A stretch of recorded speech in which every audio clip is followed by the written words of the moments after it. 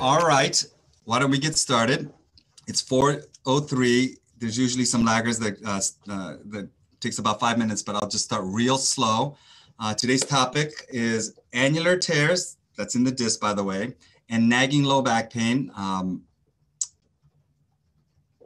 we want to mainly talk about the patient's perspective. So what I'd like to do today is give a short presentation on the problem and kind of put it into context. And then we have two guests. We have two of my patients that had laser endoscopic spine surgery for a herniated disc and for a annular tear. And we can ask them questions about what their situation was like, why they had surgery, what surgery was like. So let me share my screen with you to introduce our two guests. And I just think it's so awesome that they took time off their busy day to join us, because I've already treated them and they're already better. So they don't really need me anymore. So they're doing this as a favor to me and to everyone that has this problem and wants to learn more about it. So thank you very much. The first person is Tim Lawrence. He's the COO of LHPH Capital, but he's just a normal, handsome man that has a family, wants to take care of his family, wants to work, wants to pursue his hobbies and enjoy life. But he's had back pain due to this annular tear. And after much ado, we ended up having surgery. We did laser endoscopic surgery. So after my talk, we'll hear a short testimonial from him, and then we can pepper him with questions of all kinds.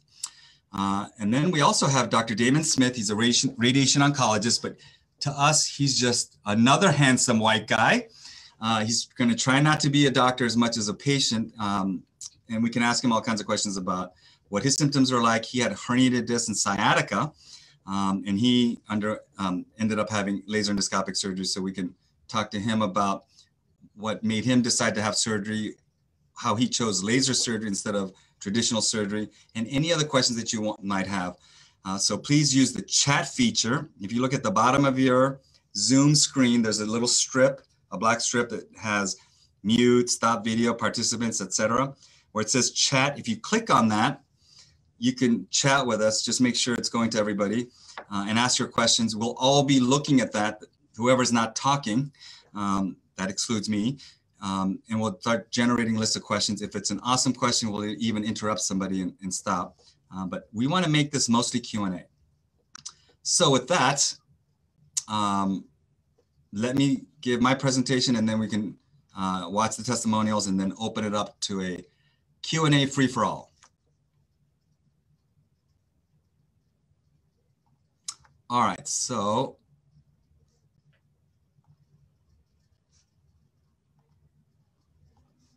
are you on the present? Can you see the presentation view now? Okay, so let me start out by introducing myself. I think most people know who I am. I'm the spine surgeon. I'm in San Diego, and I specialize in minimally invasive surgery. And minimally invasive surgery is not just one surgery. It's multiple different types of surgeries, but it basically is a concept of how we kind of attack any problem anatomically. And there's one specific surgery that I just absolutely love. It's the laser endoscopic discectomy. And there's two parts of that description that are really important. The first is the use of the laser, that's relatively new, and the use of the endoscope, which is also new for spine. It's not new for shoulders, hips, knees, gallbladders, etc. We use the endoscope in many different areas, but in the world of spine, we're kind of a little bit slower because I don't know why, because we're spine surgeons, I guess. But that has been a really important component of taking our ability to treat patients minimally invasively to the next level. And whenever I use the word laser or endoscope, people start to get a little kind of suspicious that it's something totally kind of gimmicky or new, but it's been around for a long time. And I've been doing this surgery for a long time. I probably have done almost 1,000 cases. So I have a very good idea of what works and what doesn't work. And I think this is a good opportunity to talk to patients about what their kind of experiences like. But okay. Sorry.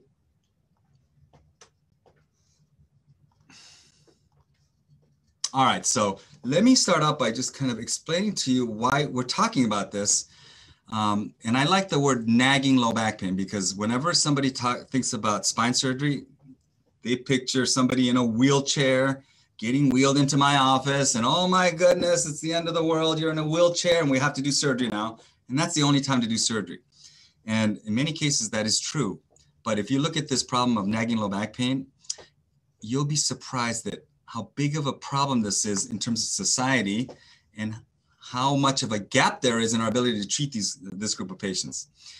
Because at some point, nearly all of us as an adult will have an episode of some significant back pain. Now, luckily, the vast majority of us, 90% of us, that episode of relatively severe back pain will get better on its own over 6 weeks, not on its own, with non-operative treatment over 6 weeks. So for most of us, it's a scary event, but you can just move on with life. But there's a small percentage of those patients where that pain does not go away and it becomes chronic. And depending on how severe that chronic pain is and what your kind of demands are for life, like what you do for work, what you want to do for fun and leisure and exercise and health and fitness and interacting with other people, depending on how intense that demand is, that chronic pain could be the difference between you being like the best you can be versus kind of like you're just kind of getting by with life. And let's face it, life is short. You only live once, unless you believe in reincarnation, which I kind of do. But as far as we know, we only appreciate one life. You got to live it to its full extent. So if you have a problem that is holding you back, as long as there's a relatively reasonable solution, we should look at that. And I'm here to tell you that there is, even though most people think there isn't. Anyway, if you take the number of people in America and you boil it down to, a certain percentage becoming chronic, that is a huge number. And it makes sense because if you just ask, what's the main reason people go to a doctor? The first is like a cold. The second is back pain. That's the second most common reason. You can eliminate a huge number of office visits if you didn't have this as a problem. And in terms of work, it is the number one cause of missed work and disability. The number one cause. So think about how big of a problem this is. And I suspect most of us know someone that has this problem, or you are that person. So where does this pain come from? And this is where things get kind of dicey. So if you're a doctor, this is how we think. These are the causes of back pain. So if you're like an ER doctor and you walk into the ER, they're kind of trained to rule out all the crazy things that are an emergency. So they want to make sure it's not a cancer or a fracture, or a broken bone, some serious illness like ankylosing spondylitis. So you have severe spinal stenosis, or you have a big disc herniation and nerve symptoms. Those are the kind of big things that we think about, that you go see a doctor and they send you a spine surgeon and you may have surgery. But if you look at this circle, this is a pie chart, that kind of straightforward, okay, we should send him to a spine surgeon, it's something that needs spine care. That is this portion of the chart. Everyone else that complains to the primary care doctor, we don't know what to do with them because they have this thing called non-specific back pain. And look what percentage of everyone that goes to the doctor's office has non-specific low back pain. It's the big blue part of the pie chart. It's like 80%. So if 100 people go to the doctor with low back pain, 80 of them are told, I don't know what's wrong with you. It's not important. I don't know what to do with you. It's not important. Just go away. We don't have any treatment for you. Maybe some ibuprofen, maybe like some lame PT, but really no like focused effort to try to deal with this problem because you don't have any of these things that doctors think are important. But for this 80% of patients, that's a big deal. And they've been a group of patients that we just didn't know what to do with for a very long time. And it's a frustrating group to treat.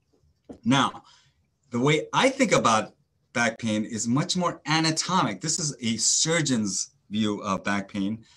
And that's important because, you need to think anatomically if you want to operate on something. And in many ways, you need to think anatomically if you have kind of musculoskeletal disorder. So if you look at the anatomic causes of back pain, here are the main causes. The most common is a disc problem, something in the discs. The discs are the shock absorbers in the spine. But a very close second, and maybe the main cause of why you go to the doctor, is the pain due to the muscles. So here's how it all plays out. You have like a subtle disc problem. That disc problem has a pain signal. It sends it up to your brain, and your brain goes, whoops, there's a disc problem. We should try to protect it, lock everything down, and we use the muscles so we can control to try to compensate for this problem. And for the majority of us, we do pretty good with that, and we just go about our day and just do the best we can. But at some point, and for some people, it's not enough, and after a while, the muscles start to get really sore. It would be no different than if I were to just stand there and hold my new iPhone 12 Pro Max. This thing's like a brick. It's so heavy. So when I do like FaceTime calls and I have to hold my phone out here like this, my deltoid muscle gets really sore. So it's like anything. If your back muscles are straining to hold you upright or straining to kind of protect a pathologic segment, and it's just on and firing for a long time, it's going to get very, very sore. And at some point, it's going to start causing tendonitis. When you get muscle spasms combined with tendonitis, that's the pain that you get when you have back pain that makes you walk like this. Like bent over like this, like, I'm fine, but my back is a little bothersome right now, because it's basically in a spasm, and it will take your breath away. It's actually not usually the disc itself that causes more of a pain, like it's a toothache, but that really severe sudden type pain is muscles trying to compensate for that disc problem. And that's why the majority of patients I treat with physical therapy combined with exercise and fitness, because you just want to make the muscles stronger so that it can do the job to accommodate these little subtle disc problems and things like that. When the muscles can't do it, it starts to hurt, go into a spasm, cramp up, etc.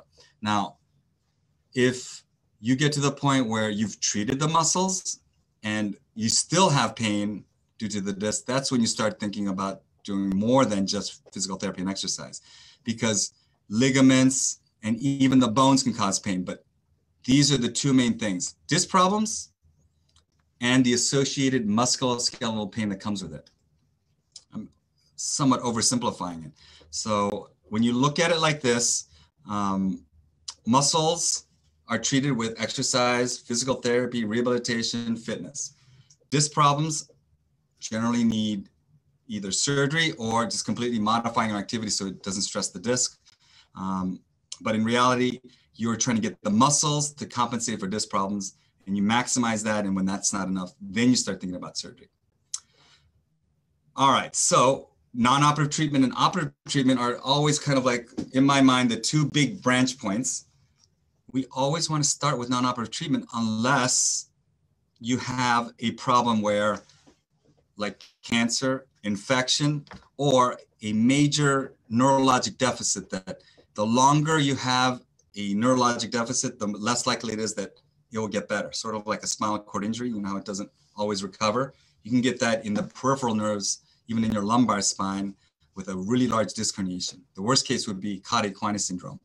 But for the vast majority of patients, we have tons of time, except there's pain and suffering. So it is very common that I push non-operative treatment before I even talk about surgery. And I would say that for one surgery that I do on a patient, I see 15 other patients in the office and take care of 15 other patients non-operatively. So I'm mostly a non-operative spine physician and occasionally a spine surgeon, even though I just always go on about that I'm a surgeon. And then there's operative treatment. So if we do surgery, there's multiple different kinds of surgeries. But if you're busy, you're working, you're a key breadwinner for the family, and you have a career that you don't want to stall right now because you're trying to do better and better at work, for example. And your pain has been around for more than a year, and you've done everything to try to get this better, like modified your workstation, because sitting for a long time, slouched like this, is really bad for your back, but I think everyone knows that. You already avoid painful activities. And if it involves things that you enjoy doing, like, for example, I like playing golf, I like kickboxing. And if I had a back problem that prevent me from doing those things, in addition from preventing me from work, I'd be freaking out right now. A lot of us basically get to the point where you've done enough to barely get through work, but you can't do anything else. And that's where like the value proposition lies. You may be okay with it. I personally would be freaking out that I can't do these other things to the best of my abilities. And if you're that person, then you're starting to think about surgery. And of course, you've tried things like physical therapy, chiropractic care, acupuncture, medications, etc. And now you're faced with one of two choices. You could either live with it like this, or you can have surgery. And if you have an annular tear with back pain, the most common surgery for that is a fusion surgery. So I have a sea of patients. So you know that pie chart of 100 patients? Imagine it's 100 million patients, and 80% of them have this non-specific low back pain. That is a huge number. And a bunch of those patients have exactly this problem. They need a fusion, but they're not bad enough because they're right in the middle of their careers. So what do? They suffer, everyone else around them suffers, and they just deal with it because their pain is not bad enough to have a fusion, but it's bad enough to kind of mess up their quality of life. It's a quality question. So until recently, we were stuck. Now, here's a very typical patient, like one of our patients that are joining us, Mr. Lawrence, has an annular tear. And if you look at this, it doesn't look that bad. And if you look at the person, they don't look that bad, but they're cranky when they get home. They don't enjoy or look forward to doing leisure activities that involve anything that involves standing for a long time, bending, twisting, or turning. And let's face it, fun things involve bending, twisting, and turning. Otherwise, life would be boring. And you cannot pursue those. You're just not enjoying life, and you're just kind of a bit of a crankpot or an Eeyore. And basically, this is what an annular tear looks like. It is a tear in the back part of the outer part of the disc that holds in the central gel called the nucleus. The gel is what acts like a shock absorber, and the annulus that surrounds the nucleus is a network of dense crisscrossing collagen fibers that holds everything in. Otherwise, it would squirt out like a jelly donut. Over time, though, the outer part of that disc can start to fray and fissure and tear, and then the gel can start leaking in through the cracks, and that's what an annular tear looks like on MRI. That's happened. We call that HIZ, but basically, during surgery, it is filled with this gelatinous nucleus material that's trapped inside here. And when it goes in there, it activates all the little nerve endings on the outside of the disc that tells the brain that something's wrong. And if any of this leaks out, which it often does, the body's immune system thinks it's a foreign body and attacks it to try to reabsorb it. And whenever the body's healing response gets activated, it always activates the inflammatory system. So now you have a healing response, you have a trapped fragment, and it just keeps happening over and over and over again. It doesn't just get fixed and then turn off. It just stays on in this repetitive chronic pattern of inflammation. And guess what happens? You develop more and more pain, and it lasts for a long time. Anyone that's had this problem in their elbow, like tennis elbow, golfer's elbow, plantar fasciitis, IT band syndrome, greater trochanteric tendonitis, rotator cuff syndrome, they all know how painful a chronic inflammatory condition is. It's really intense when it comes on, and it usually lasts for like months because you can't easily turn it off. So this is it's like one of those subtle nagging problems that just tortures you, but it's not life or limb threatening. It's just quality of life threatening. And what is it basically? It's in a simplified diagram, it's basically this nucleus gel making its way through tears in this blue, like dense collagen fiber and getting trapped in there. And when that happens, the body responds by releasing all these kind of inflammatory mediators and turning on all these like monitoring nerve fibers. They're almost kind of a surveillance system for the spine. And that's what causes the pain. And we see this all the time. And one of the confusing things is that if you take 100 people just off the street, don't ask them anything, offer them an MRI, half of them will have an annular tear. And most of those half won't even know it because they don't have pain. So here's the conundrum.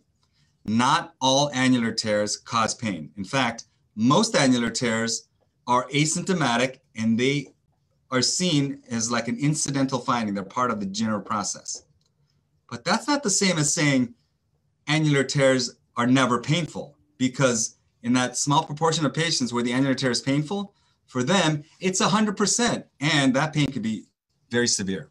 So we have this conundrum where we've been trained as physicians. Annular tears are just incidental findings. You don't need to operate on them unless they cause symptoms, but they never cause symptoms. And now, after a while, we just stop looking at them because, in part, we don't have a treatment for this other than a fusion surgery, and we don't like doing fusions anymore.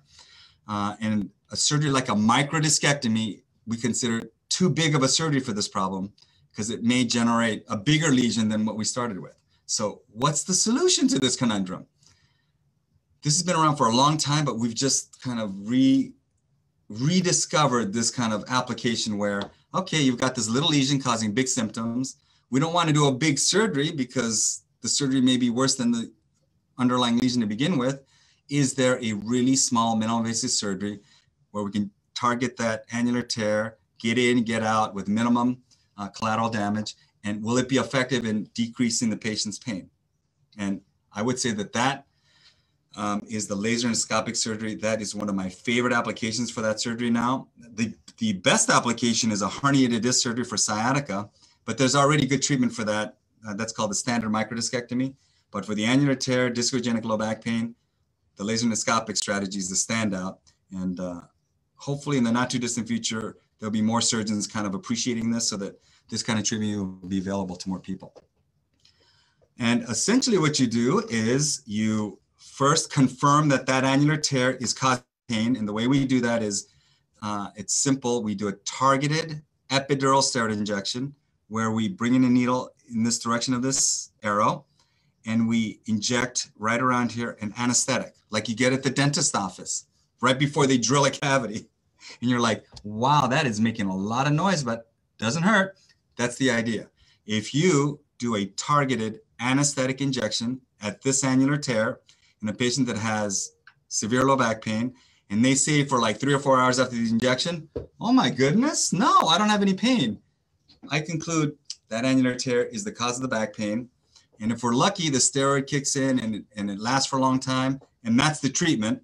But many times the anesthetic wears off, the steroid's not enough to kind of deal with this problem, and the pain comes right back. That is a diagnostic injection.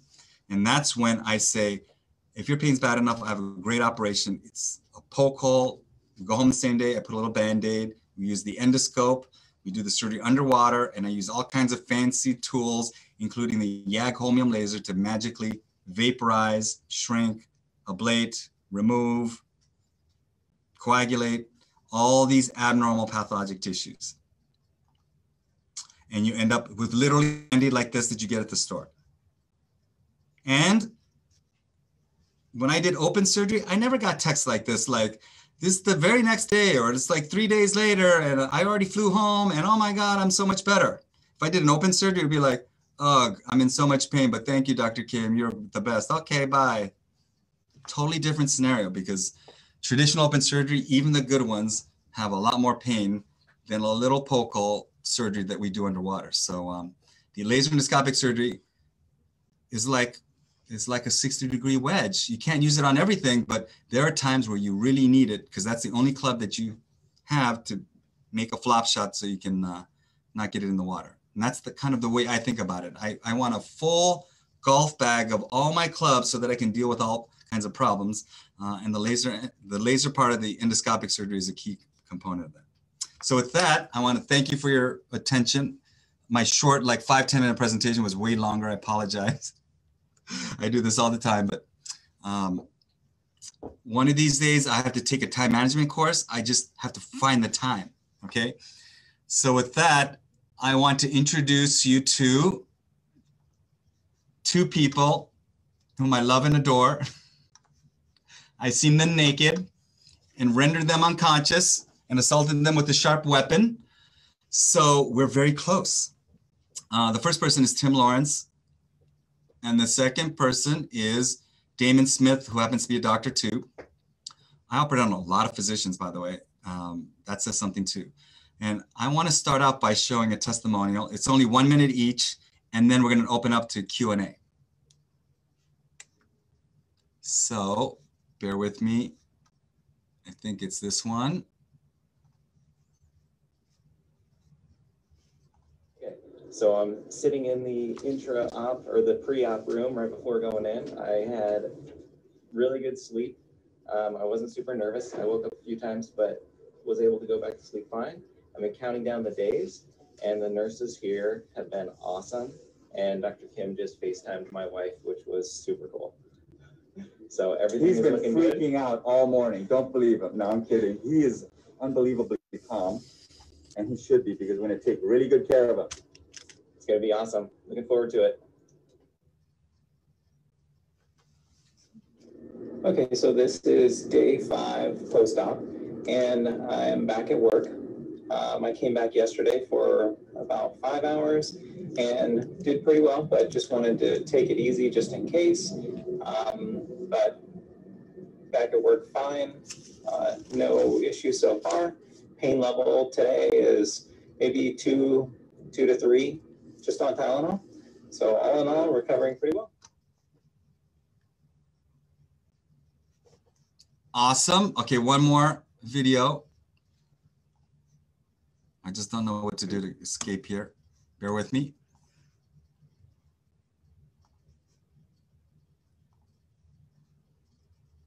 This is Dr. Smith's. My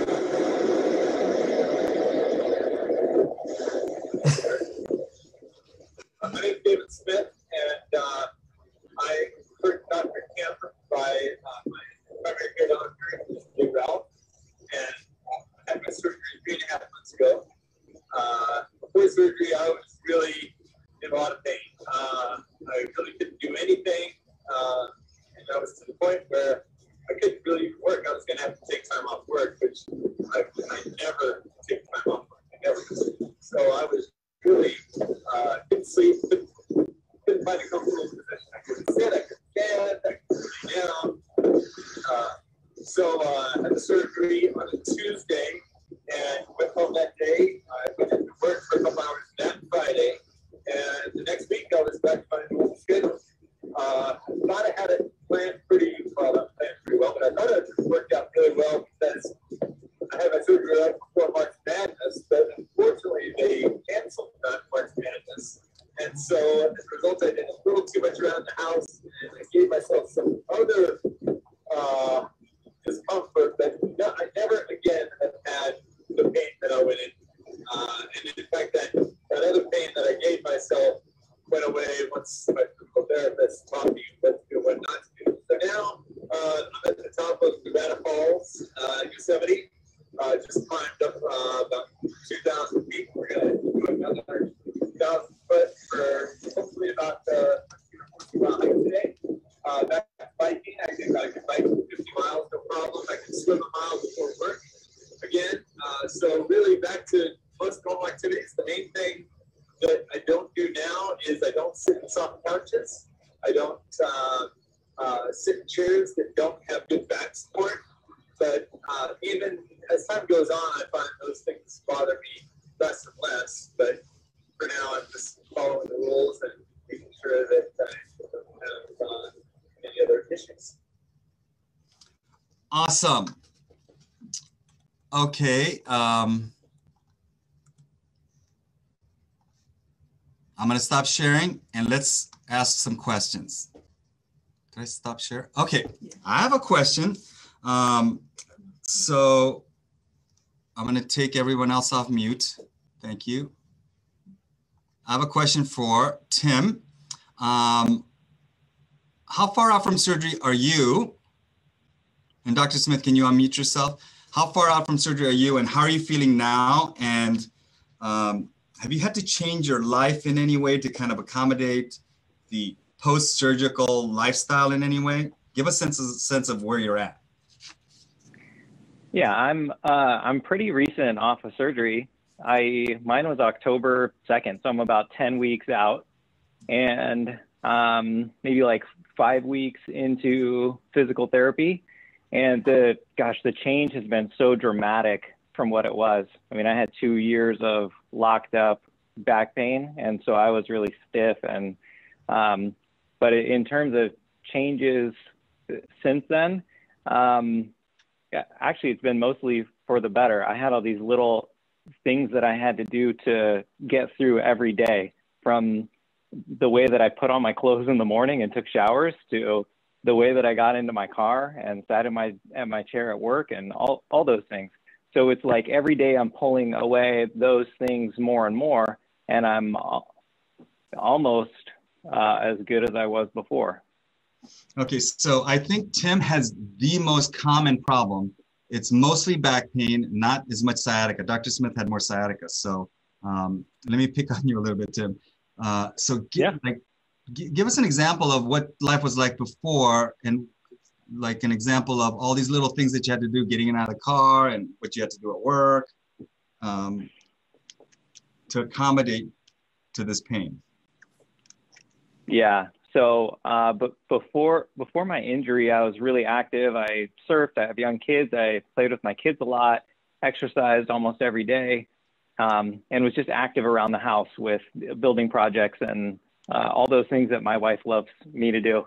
And then I moved a bunch of furniture, and that was the beginning of the pain. And I didn't quite know what it was. It was first diagnosed as a lumbar sprain, and very common. So, and then I just kept having re-injuries from moving something not so heavy or leaning this way or that way, and it would like lay me out for a couple days, 2 or 3 days, but the pain was always just there and constant, even though it came up and down. So over time, every time that I re-injured myself a certain way, it was like a mental note of, okay, I can't do it that way. I have to compensate and do it this way. So if I hurt myself putting on my socks, then I had a whole new strategy for putting on my socks so that it didn't happen again. And it was the same thing for like getting in my car. I hurt my back getting in my car one day. And so then I came up with this silly strategy to like get down and hang on to the top and like slither in safely. And it's just these silly things that I had to do just to get and not re-injure myself. So it was a collection of those, really. That is, I'd like to hear from the attendees if that is a similar kind of clinical picture that you have, but that is such a common story that I hear. And the vast majority of time,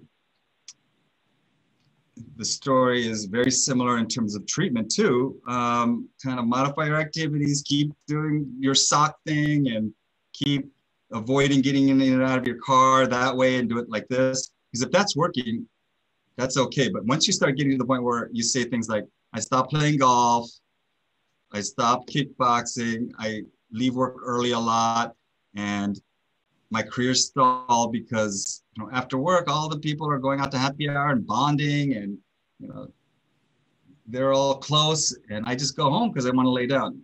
That, I think, in my mind, is a threshold where I would say, okay, I'm willing to do surgery. What was your threshold to pull the trigger for surgery? I probably would have pulled the trigger earlier if I was allowed to, but I think it was moving through all the potential non-operative treatments.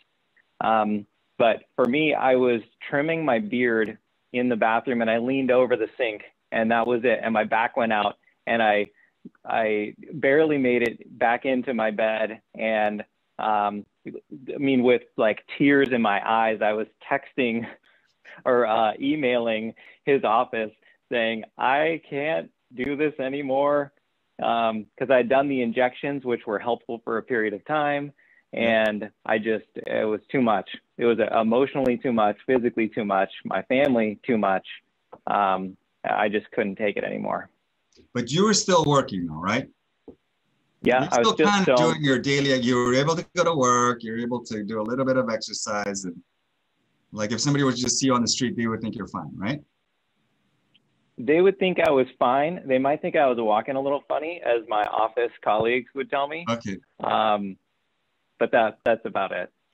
What about you, Dr. Smith? What was the trigger that just made you decide, okay, I'm done with non-operative treatment. I think I should have surgery? Well, I was going to have to take time off work. And, you know, as I mentioned in that video, you couldn't even work. Right. Well, yeah, I mean, I was just going to have to either cut back my hours or, you know, I couldn't tell how much time I was going to need to take off. And that was the worst part about it. It wasn't like something where you have a, you know, broken arm or something. You say, oh, well, I got to take 2 weeks off work. I mean, I didn't know. Was it going to be a week? Was it going to be a month? You know, because the problem was I wasn't comfortable in any position. So it was discomfort all the time. But then working was just becoming exhausting, and I was going to have to take some time off. Okay, and then we talked about you had a pretty good option of traditional surgery via microdiscectomy. You didn't have to have a fusion when we talked. So how did you decide between a microdiscectomy, which is the kind of like the gold standard for herniated disc, great operation, 1 inch incision, you go home the same day, versus the less procedure, which is, in my mind, obviously, it's like the next iteration of improvement. But the microdiscectomy is such a good operation. It's covered by insurance. So how was it that you decided? What was the what was the differentiation between? I watched a video of the microdiscectomy, and you know, when I saw how you had incised through the posterior capsule of the spinal ligaments, and you had to drill through the lamina, you had to drill through bone and permanently remove bone. You know, that's just something I didn't want. You know, and I've seen a lot of patients over the years. I've seen people have back surgery over, you know, my entire 30-year career. And, you know, it used to be everybody was worse off. And it wasn't until about 15 years ago that people were actually. I hate it when you guys say that. It's so not fair, but yeah, I know. But you know, I mean, I was told that I was going to have to limit my activities after microdiscectomy, number one, which I really didn't want to do. And number two, it only would have addressed one level. And as you know, I had 2 levels. I had 2 bad discs. All right, so that's important. Right, so now a 2-level microdiscectomy versus a 2-level less, the incremental advantage is even higher as you go multi-level, because a 2-level microdisc is not like the slam dunk operation as a 1-level microdisc. So what we're talking about right now is 2 disc problems that are very common, that have 2 very different treatments. Dr. Smith had a herniated disc and sciatica, not much back pain, some back pain, but mostly nerve symptoms going down the leg. And that problem is well treated with a surgery that everybody knows how to do called a microdiscectomy. It's a great operation. But I would say that most patients need to take at least around 2 to 4 weeks off work, because even though the incision is small, it is removing bone. It's actually making an incision, detaching the tendon. There's bleeding. So you have to kind of manage the wound, and there's a little bit more postoperative pain. When we do the endoscopic discectomy, you usually can get back to work in a few days. And then in terms of kind of high level function, a microdisc, I usually tell people, like if you're a professional athlete, I'd want you to wait 3 to 6 months before you start doing sports. But with endoscopic surgery, you can start in 6 weeks. So for a professional athlete, the difference between 6 weeks and 3 months could be practically a season. So it's a big deal for them. By the same token, if you have to miss 2 weeks of work versus a day or two, depending on your job, like me as a spine surgeon, if I miss 2 weeks of work, I pretty much would not make any income, because I'm like a manual laborer. All my income is through surgery and through seeing patients, and I have to be at work for my job. Some people don't have to do that, but 2 weeks off work for me, I can do the math. I'd be like, okay, I'm going to definitely do the less procedure because of just from a purely financial perspective. Tim has a different situation. Tim has mostly back pain due to an annular tear, not much sciatica. So no one's going to recommend he does a microdiscectomy, because the microdiscectomy surgery is designed for herniated discs, not annular tears. So I don't know if that makes sense, but the thinking is the microdiscectomy surgery is bigger than the annular tear. So why would we do a microdiscectomy surgery and make a bigger lesion? That's not perfect logic, but most surgeons, including me, when we look at an annular tear, to treat it with a microdiscectomy just seems like it's not going to work. So the one that does work is the fusion surgery, because when you have an annular tear, it's like an arthritis problem, not a pinched nerve problem. And so you want to treat the arthritis in a way. That's the way we think. And spine surgeons, we take a long time to change our way of thinking, because we've been drilled into our brains when we're exhausted, all this information. And after a while, we're just like a robot. We're like, no, speak English. That's the way we've always done it. I don't know if radiation oncology is like that, but spine surgeons in general, once they become a surgeon, it is so hard to change their opinions about anything. I guess in some ways you have to be like that to be a good surgeon, but that's the problem. So you were told you need a fusion, right, Tim? So Tim was told the words that everybody hates, the F word. He said, when you're bad enough, come back and we'll do a fusion. That F word freaks people out. And I have a lot of patients that show up and they'll go, I'll do whatever you want except a fusion, even though they need a fusion. Like, but you need a fusion. They just won't do it because it's such a bad connotation. Having said that, my mom had a 2-level fusion. She's 84 and she's like a new woman. But here's the problem with fusion surgery. If something doesn't go right, it's not like a little oops. It's like a big oops. It's like crashing on a double black diamond instead of a blue run. You're going to get a lot more hurt. And so the stakes are much higher. And I can do 100 surgeries perfectly, but the human body is such that not all 100 are going to do well. Somebody's going to, for one reason or another, not do well for one reason or another. You know, we call it a complication. But it doesn't matter if it's a complication or for some reason the patient's not doing well. If they're not doing well, they're not doing well. And if it's because of a fusion surgery, that could be a big problem, and the fix could be even bigger. So I know very few spine surgeons who, and I know a lot of spine surgeons, who have had fusion surgeries on themselves or on their family members, because we all know what a big deal it is. And I think our patients do too, but we don't necessarily kind of like sit in our patient's shoes and go, wow, I've got a really bad annular tear. It's causing a lot of pain. It's not bad enough for a fusion surgery, but I'm still miserable. And you're telling me I need a fusion. I'm so confused. That's a problem. So I think the laser surgery fits that gap the best.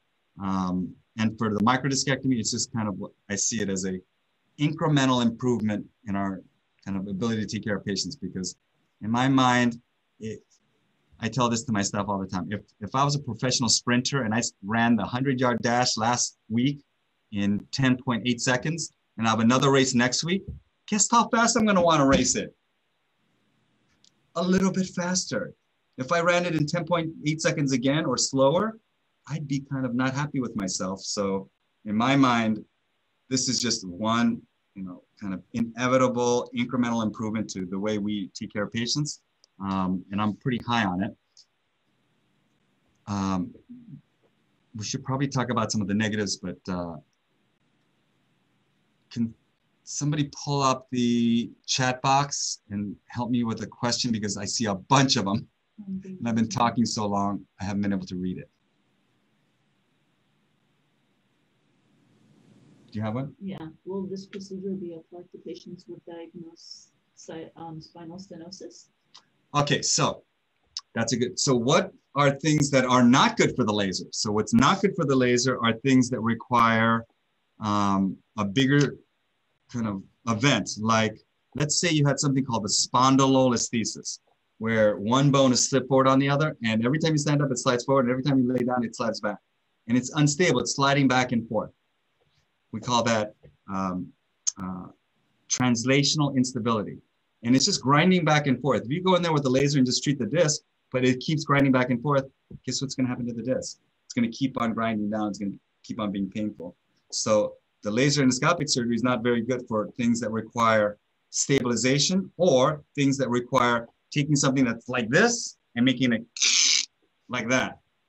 For example, in patients with degenerative scoliosis or kyphosis, where we need to straighten their bones out. The laser won't do that. The laser is just to treat little annular tears, herniated discs. Now, if you have something called spinal stenosis without spondylolisthesis, without instability, without deformity, you just need to make room for the nerves. Yes, the laser endoscopic surgery may be good for that, but in many patients, it's not enough. So it's like anything. I have a toolbox with multiple tools, and I'm not like a handyman that shows up with my favorite screwdriver, the Phillips head screwdriver, and go, I have my favorite screwdriver. I fix everything with a Phillips head screwdriver. I don't need anything else. That would make no sense. You need a flathead screwdriver. You need some wrenches. You need some pliers. You need all the different tools that you need to take care of different problems. So the laser endoscopic surgery is one of many tools to treat certain conditions because it's better at certain conditions than others. So stenosis is in the middle of the road. If you have 1 or 2 level stenosis on one side, I love using the laser endoscope. If you have bony stenosis, some deformity at multiple levels, it's better to do minimally invasive mini open surgery. And that's usually a minimally invasive hemilaminectomy. Instead of a full laminectomy, you just do half the laminectomy, but reach all the way across to the other side. So, everything that we do is always trying to minimize the collateral damage, but still accomplish the same goals of the surgery.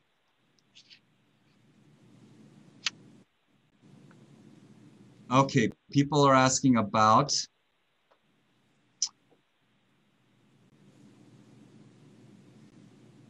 chiropractic care and acupuncture. Did you guys do that? Yeah, sure. Surgery? Sure.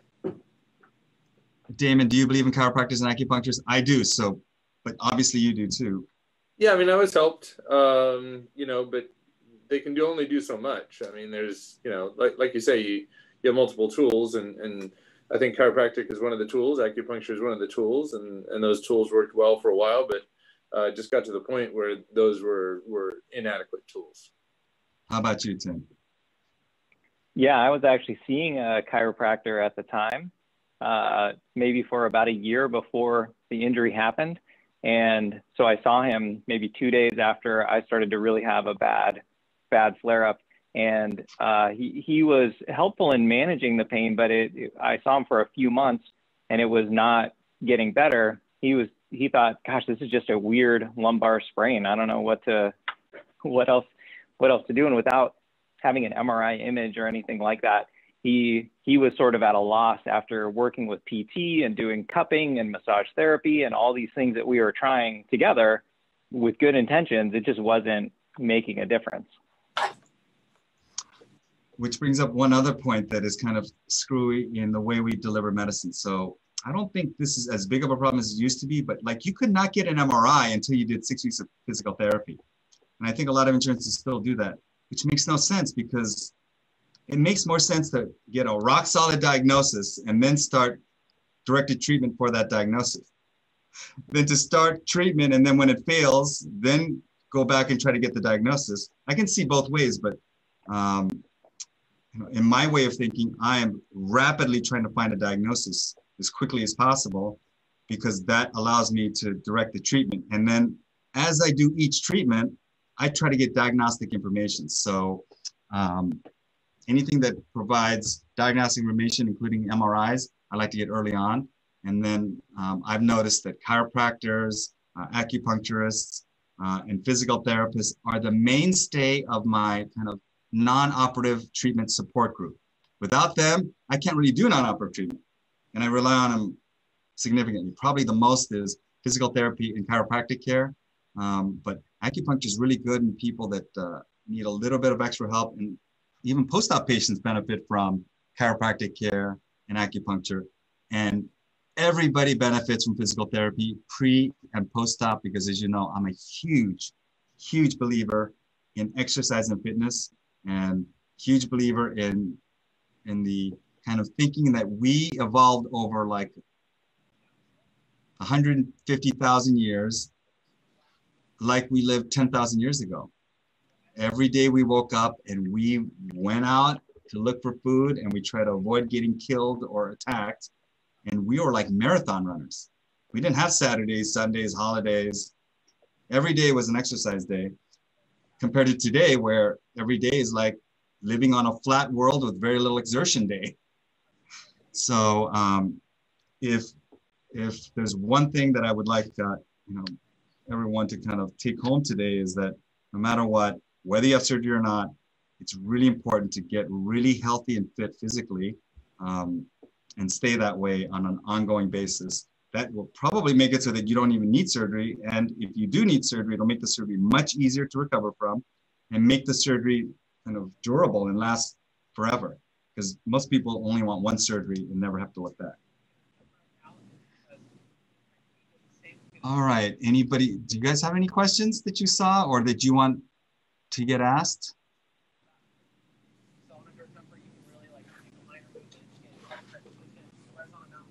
Oh, here's a good question.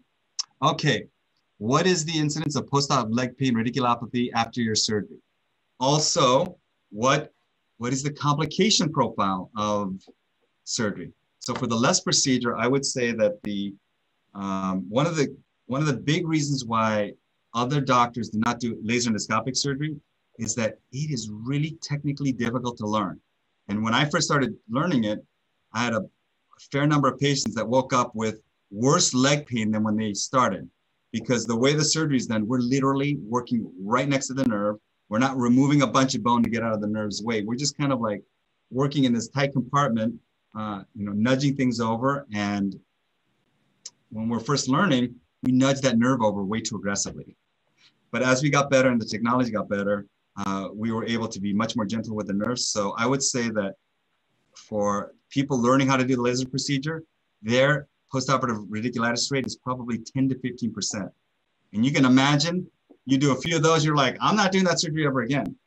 Now for me, the rate is around 5% if it's mild and temporary, and a little bit less than 1% if it's kind of significant and lasts more than 6 weeks.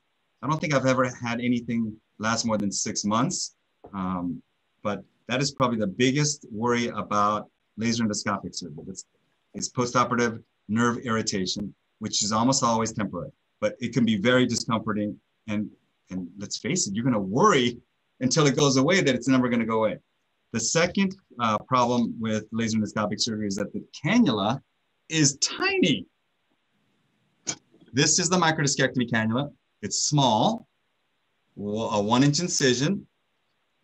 But if you compare it with this, is like, this looks massive. This looks like the Grand Canyon. And inherently, this is the other problem. When you have a tiny surgical target site, you have to be absolutely precise as to where you are and where you get to. And there are times where you can't get to every place.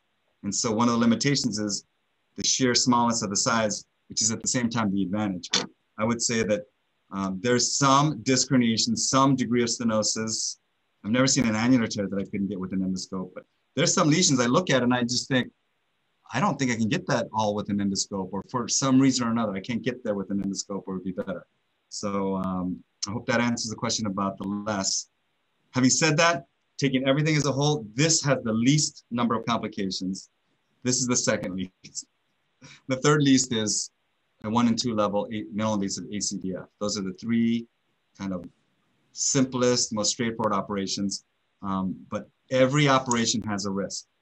There's no perfect operation. And any surgeon that says they never get complications, they either don't pay attention or they've not done enough surgeries.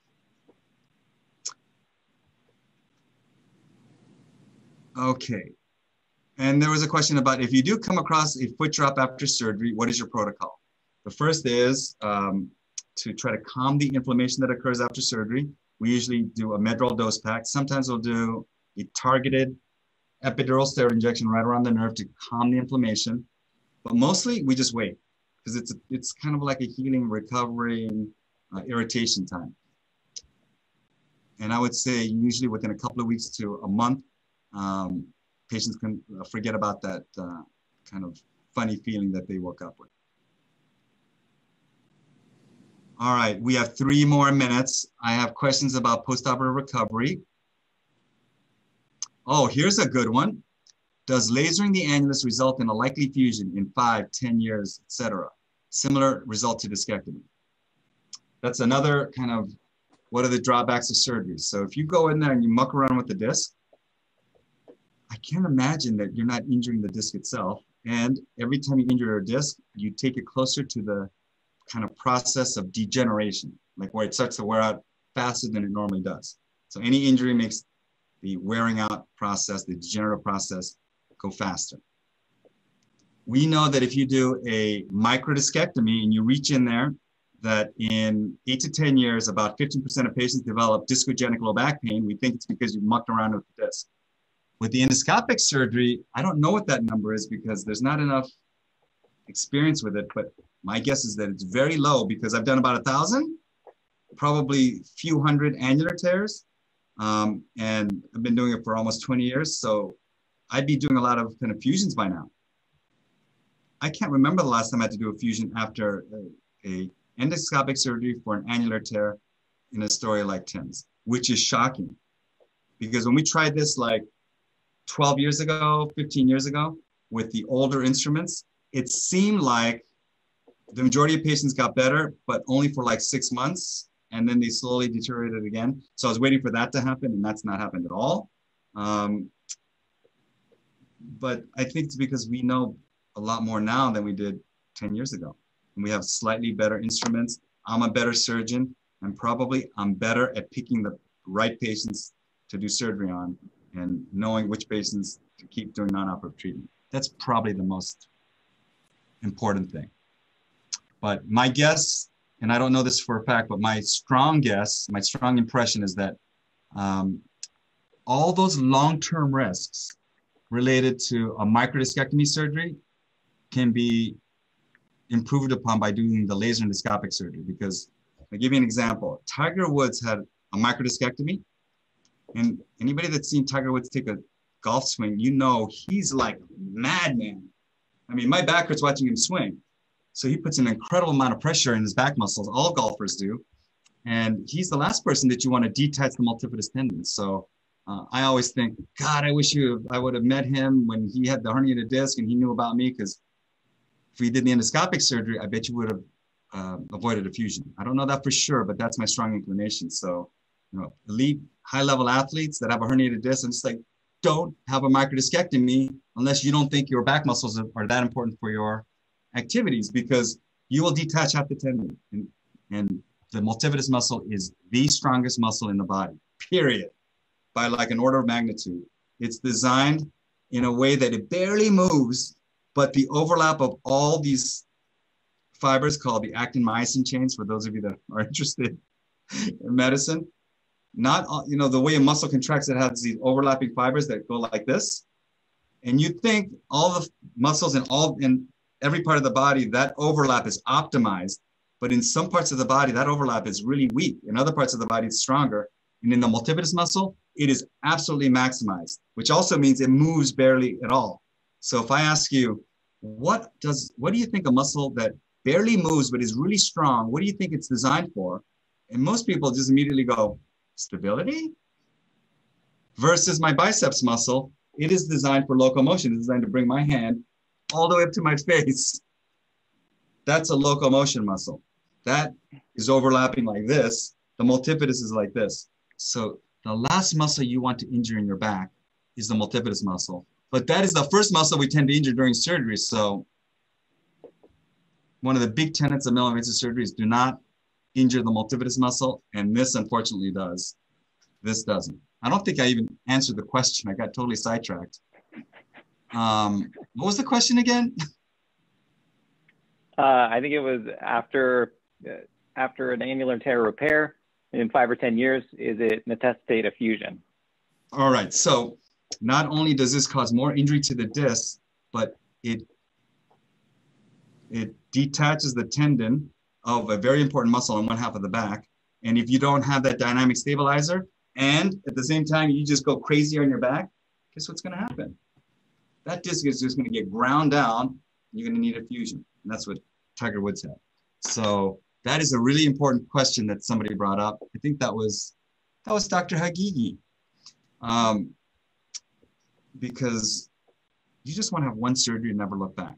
So even when I do a microdiscectomy, I try to make the tiniest little incision, try to make the tiniest little bony window, and I just do a fragmentectomy. I remove the fragment and I gingerly reach into the disc and just remove loose fragments. But when I was in training, I had a group of attendings that would take a curette, go in there and just scratch the inside of it and loosen up anything that had the potential to squirt out and evacuate the disc and go, the likelihood of a recurrent disc herniation, in other words, another disc herniation in the next 6 months is like 0, but they didn't really think long-term, like what about the disc itself in 5 to 10 years? That's what one of our attendees brought up, and that's really important. Another good reason to try to do surgery with as little collateral damage as possible. All right, guys, it's 5:03. I'm really hoping that we answered lots of your questions. If you have more, send us an email and we'll try to respond to you. And you can even, are you guys up for like answering questions from patients like, what's Dr. Kim really like? What was recovery really like? Is that okay? Absolutely. Is that okay, Dr. Smith? Yeah, can I type in, use Dr. my Smith email? to get, yeah, that's what I'm asking. Because we can put it in the chat feature, and you know, all the people that registered, we're going to send them a link to the video, and then if it's okay, Tim's email. Damon, you want to hold off on that? Yeah. Hold off on that, Damon. And right. Yeah. Sorry. It's. And then you can send it to me. Yeah. See, doctors are like afraid of patients having their email addresses because it's a scary thing. Yeah. If you saw my email, you'll know why. You don't even want to look at my email. We'll start with Tim and me, and then I'll bug Dr. Smith if anything is really relevant to him. But I can just tell you, he would have told you what happened. And let's face it, he was in Yosemite while everyone was here suffering by ourselves alone in the dark. Right. So thank you all for joining. Thanks, Tim. Thanks, Damon, for taking out an hour of your precious time, because I think this is really helpful for me and for all the patients that are kind of suffering with back pain. So thank you again. Have a great rest of the day and stay safe and healthy. And I'll see you guys at the next webinar. Sounds good. All right. Thanks. Bye. Thanks, everybody. Thanks.